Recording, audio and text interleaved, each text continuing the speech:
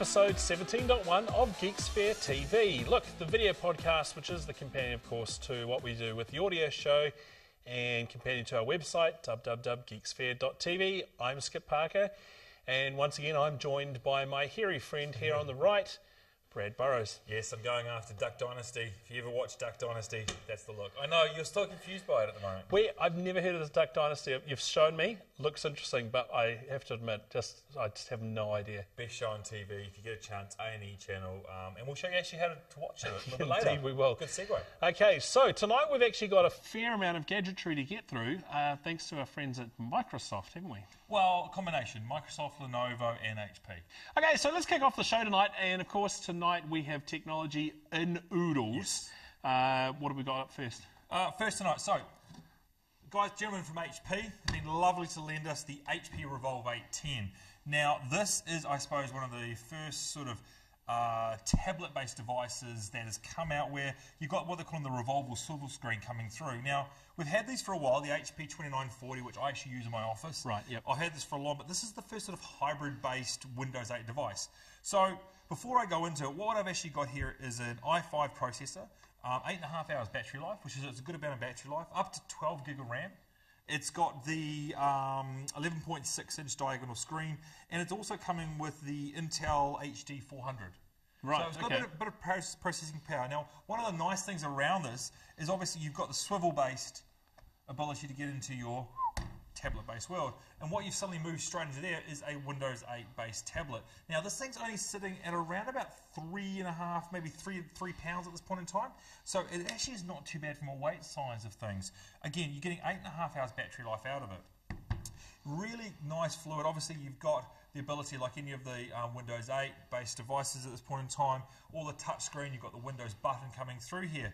Now, I'm just going to lie this back down again and flick it around. So, as you start to work through this, of course, you start to work straight into your normal desktop. You've got 2 USB ports at the back, and you've also got the video out from here as well. Really, really good feeling device. It's actually almost got a slightly rubber-sized feel, if you like, to the screen. I can just see that's actually got the full-sized the full-size DisplayPort socket, isn't it, from HP? So, and you've got the other basics around where you've got the SD card slots on from the sides here. Power button's obviously located on the sides. They've moved that from where it used to clash a lot of this on the swivel side here. It is a really, really nice enterprise-based device if you want to get into the Windows 8 world. I'm really liking the way that I can take this on the road, and of course if you want to use your touch or your pen-based device, you can get it up and going. Really clean, really easy to use from the Windows 8 devices. I'm quite liking this one at the moment. I'm going to be having a bit more of a play. The screen's locked on that one, so it's not pivoting around. Of course, yeah. No, it is a really nice device. I quite like it. I'm a little surprised they are still doing the swivel, so obviously there is a bit of a demand there from people for it. This is actually a nice enterprise device. It's sleek, it looks great, and as you say, it's quite light. Now, I noticed on this one, I'll shut it down so it logs out, is that a removable battery? Yes, it is. So that is actually a really nice feature on that one. Yeah, it's a full enterprise-based device, and as I said, 11.6-inch touchscreen device, it is nice, 8.5 hours. That's 3 great. pounds is a little bit on the heavy side for the hybrid Ultrabook devices that we're getting in the market right at the moment. Yep. But I'm enjoying it. Thanks to the guys at HP for loaning it to us and allowing us to have a quick play. Right. Now, second piece of technology. I have got this one right here. We're going to play musical chairs here. The Thinkpad. This is the really, really, really slick IBM Thinkpad Helix. Yeah. Now, we've obviously got the i5 processor here tonight. Windows 8 Pro, Intel HD 400. But the cool thing about this is there's two things. This is actually not an Ultrabook, is it? No. Now, it says Ultrabook at the front, but there is actually one very distinct feature about it. It is a tablet device.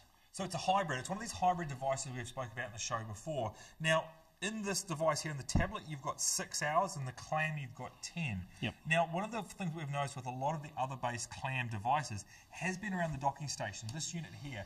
So if we can cut across to the close on this, this is a docking station to meet all docking stations. Oh, yes.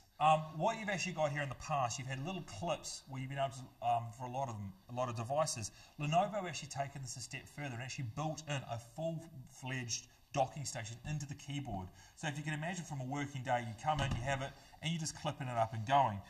Cutting across to what you've got there. Okay, so this device, obviously the usual suspects, headphones, power, volume. Underneath we do have ourselves a USB port, another mini display port as well, and it's got a SIM card, so this is a 3G compliant device. Correct. It's also got, if we can just slide that down, we'll get that for the camera. Cool. So one of the big things we've been debating is around hand recognition, and a lot of these hybrid devices has been a sort of our benchmark as to really how good they are and the lag it takes when you're actually starting to write. Now, I like this device. This is a nice device to write on. Now, we've seen it go into the docking station this way. This is a little party trick. Docking station allows you to put it in backwards. Gives you a nice writing stand for it. So let's turn this around a bit for Brad to do some handwriting. You may have to shoot around the front there a little bit. There is absolutely no lag. I'm writing upside down here, so the accuracy.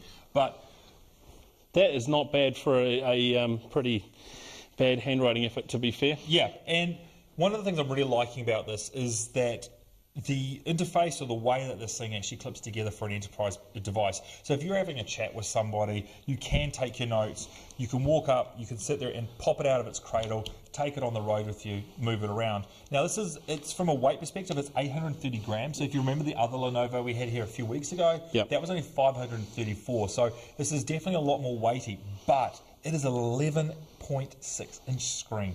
Yeah, it is really nice. Massive device. Now this thing won 13 awards at CES, so it really has got a lot of recognition in the industry and being one of the devices to go to for the Windows 8 platform. Yep. Now, there's a lot to this device, and rather than us prattle on for a bit longer, we've got a video here from Lenovo themselves, just outlining some of the engineering that goes into the device. It's rare that a product comes along, so thoughtfully designed, we can't imagine life without it. A product like this is created by not so much an understanding of technology, but of the users of the technology. I'd like to introduce you to a business convertible unlike anything before. This is the Lenovo Thinkpad Helix. Its design was inspired by a simple, almost glaringly obvious insight. Different situations require different devices. People prefer working on their laptops or traditional PCs, but they like viewing things on their tablet. Like this, or like this. This rip and flip functionality demands durability, so the Thinkpad Helix has these unique docking posts and a protective plate.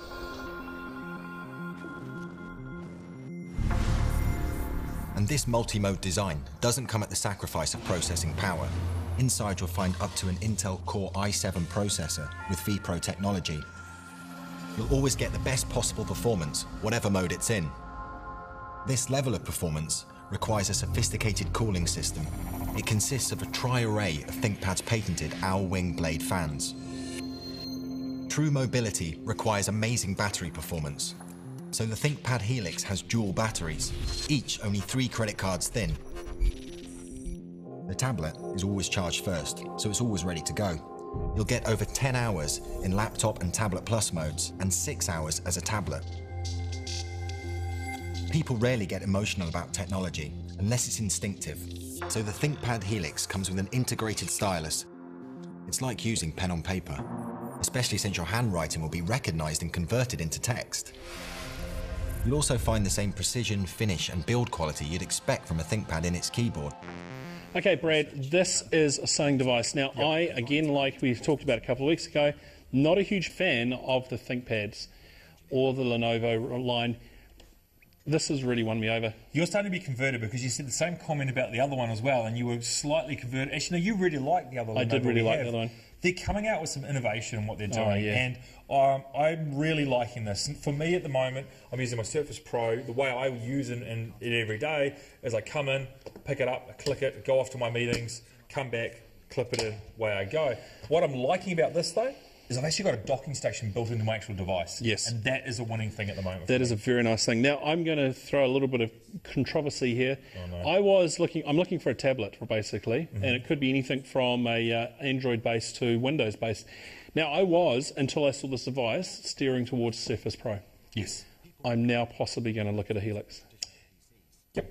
It is a really nice piece of kit, and I've not actually played with a device, apart from the Surface, that performs as well as this one. Yeah, look, and I mean, whether you're going for the Pro or the Helix, I think from a Microsoft perspective, they're actually starting to get the platform and the devices in the market to support Windows 8. Exactly. And I think that's what we're starting to see come through now. And I'm really, really liking what Lenovo are doing here. Yeah, very good. Now, I'm going to wrap this one up, chuck it in my bag, and take it home, and hopefully no one down at your office will notice that it's gone missing. So, I have to do some travelling soon, flying off to Singapore. You know what I'd love to be able to do? Watch lots of movies endlessly. Well, yes and no. I would love to be able to be in Singapore in an hour, and the ability for us to do that is coming through. What we've got and what just happened over the weekend was the X-51A happened, and this is hypersonic flight. Okay, so let's just roll the clip that we've got here, just showing how that runs. Runway 4 right via runway 4 left Alpha. Copy that, sir. Just steady, that's good, we're good.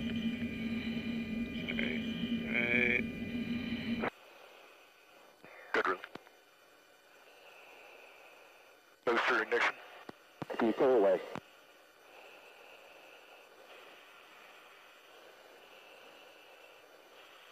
Okay, this thing is fast. Yes. 5,130 kilometres an hour. Yes, Mark 5.1. Yep, it's redonkulous. Yep, I am a huge fan of the technology and what they're trying to do here.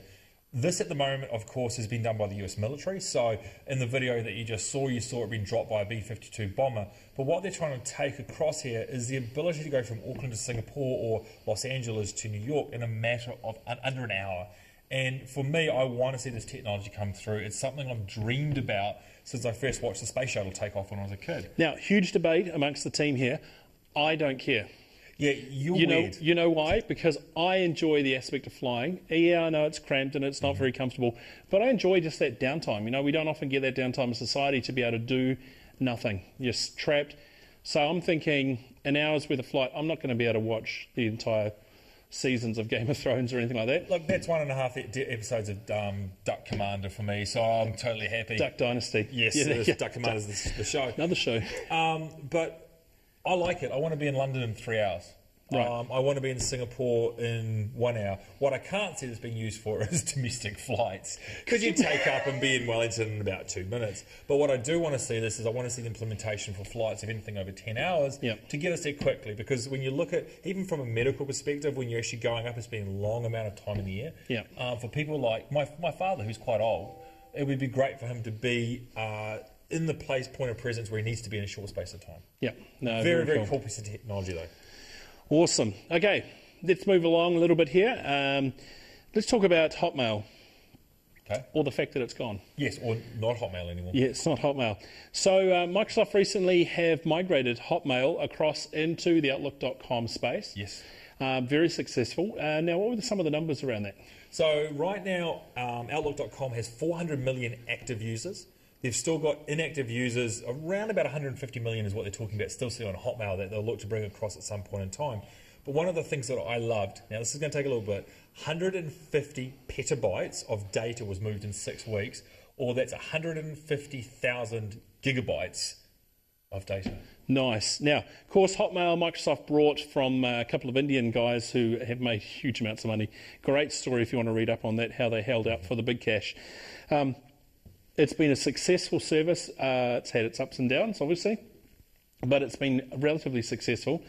Outlook.com, I've played with quite a lot now. I love it. I really like it. So we spoke about it on the audio show a few weeks ago about how Gmail, Google+, Google Hangouts, you've got all these disparate services and they're starting to bring these together. Yep. I suppose all Microsoft's done up and down over the last year or two is they've started to bring Office 365, Hotmail at the time now, Outlook, and also SkyDrive together. Yep. And you've now got this one place where you can get all those services and it's starting to work now. Yep. So this started it. It's still an ongoing process. They have kicked off the process, oddly, in the UK, so that's where they're doing the Skype integration now.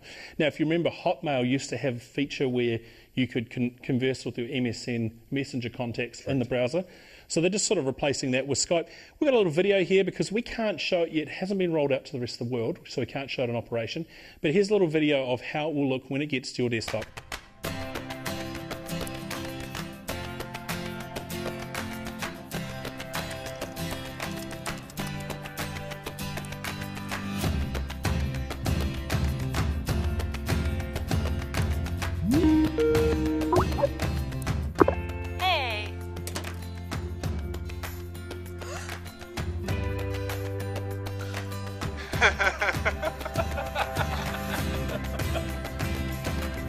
Some moments are just right for Skype.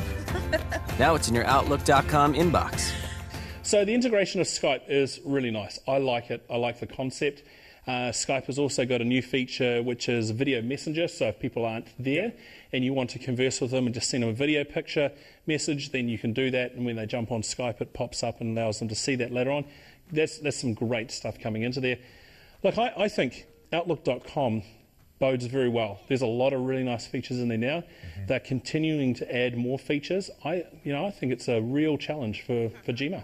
Yeah, and I think it'll be interesting to see what Google comes up with at Google I/O, which is obviously June 10th to 15th, I think it is, point in time. To see what they're going to announce beyond just Google Glass, but all this integration of the services. Because, yeah, I think Microsoft stepped up a little bit in this space, and we now have got a really beyond just an email platform. Yep, game on, I say, game on. Okay, look, let's just we're coming to a close here. We've got another device here. Tell me about this one. I have to declare straight away that I'm in love. And it happens to be with the Roku. I've been a Roku user for about 3 or 4 years. Yep. And what the Roku is an IP-based TV device that allows you to get open access to 600 portals via a very, very simple device. Now, what we've actually been given tonight is a box that's just landed in the country from Nathan Mercer. He has been in Hawaii and he's just bought one of these devices. They range from about $79 US, so they're not a lot. What it is, it gives you HDMI output, Ethernet, Wi-Fi, and a USB port. Yeah. Now, before I go in, I think let's cut to the video. Yes. And then we'll actually unbox this thing. Okay.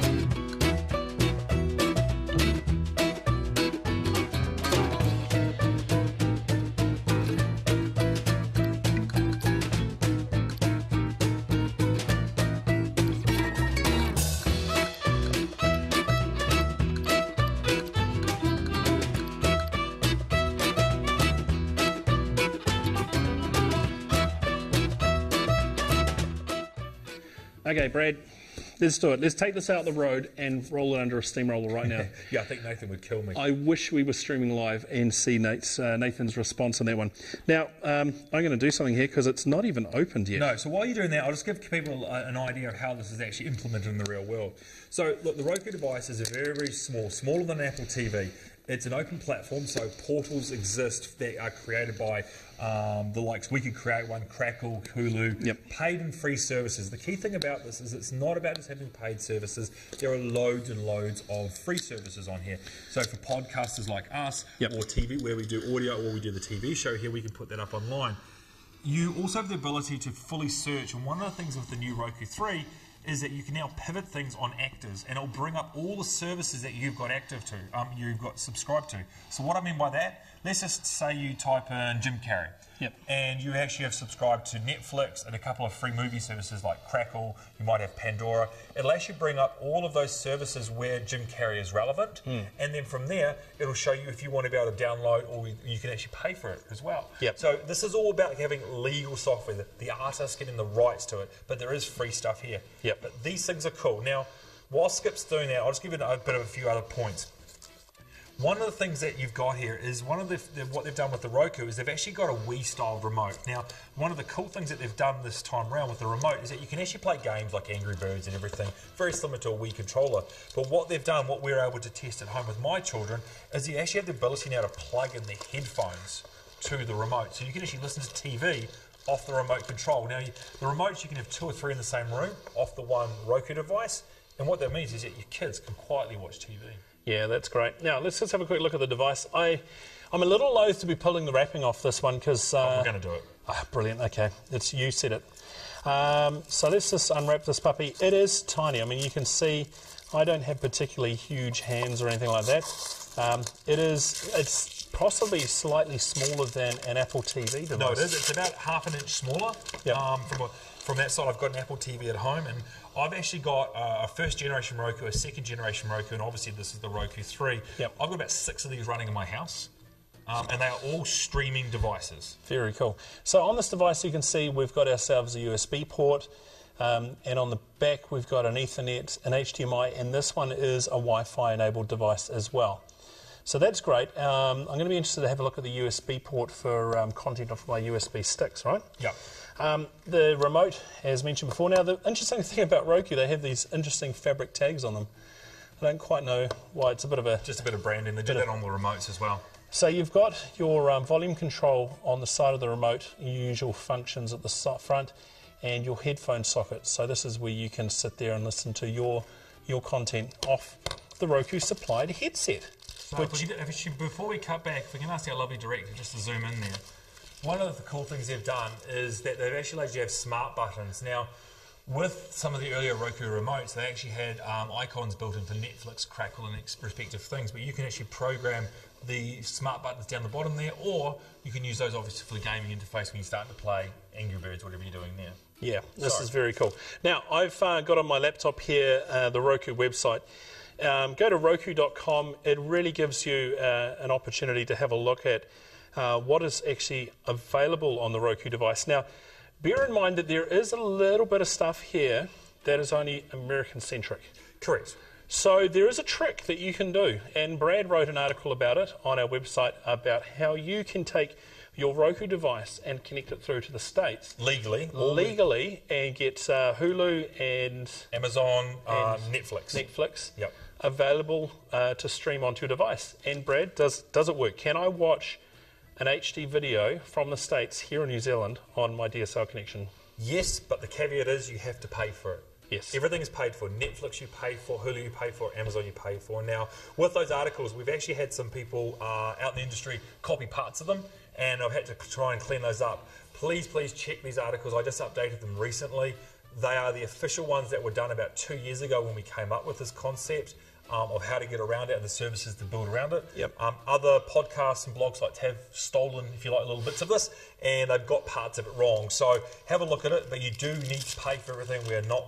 There is no pirating, and we want to make sure the artists get it. Yep. But I highly recommend having a look at the Roku-based devices.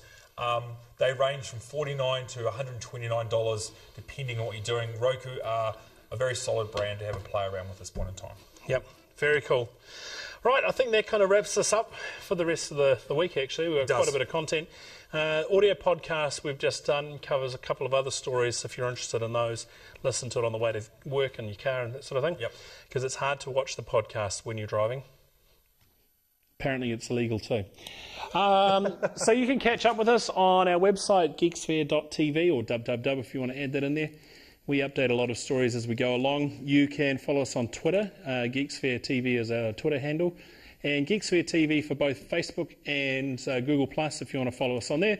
Brad, what's yours? I'm at Brad Bohr, but next week I'm actually going to be based out of Singapore. Yeah. So you'll have me streaming and hopefully live from Singapore. So he's taking an extra long Ethernet cable. We'll see how it rolls out. So that should be a bit of fun. Tune in next week to see the chaos unfold. And look, I just want to say one last thing. Electronic Arts are now taken over the Star Wars gaming franchise. America's apparently most hated company, or most mistrusted company, is now taking over this gaming franchise after Disney shut down LucasArts. Yes. So this is for future games coming out, and so there's no word on what they're doing with existing games like Star Wars 1313. Yep. I just want to leave us with a tribute to what possibly could happen with this travesty of the news. Lover, hater. Let's cut to the video.